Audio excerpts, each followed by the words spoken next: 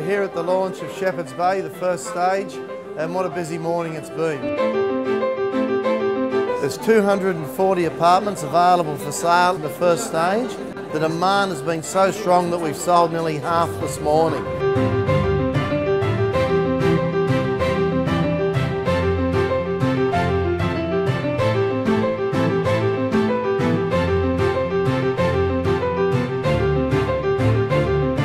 We've had over 15 of our salespeople introduce buyers, which is great because it's all been through database marketing to be able to achieve this result, and we're expecting that very quickly this stage will sell out and we're launching stage 2.